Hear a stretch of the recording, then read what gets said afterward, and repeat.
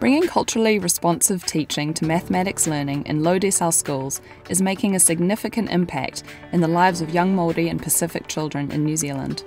Mother and daughter team Bobby and Jodie Hunter of Massey University's Institute of Education are enhancing the way teachers teach mathematics to allow the children to solve problems on their own, drawing on their cultural backgrounds and even speaking in their home language.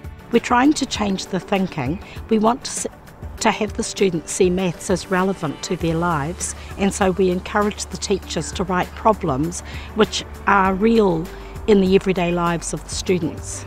As well as changing the focus in the classroom, the duo also aims to change the conversations at home.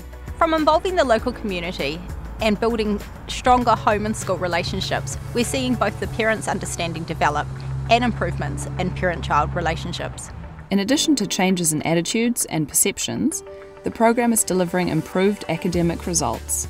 Part of what we are doing is raising the level of achievement through challenge by pushing past the old notions which put limitations on what the students can achieve. We are seeing huge differences. It's amazing what the children can do now.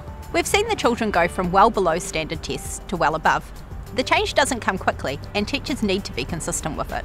With funding support from the Ministry of Education, 3 projects are being delivered in Auckland, Christchurch and Porirua, reaching over 370 teachers and 7,000 children.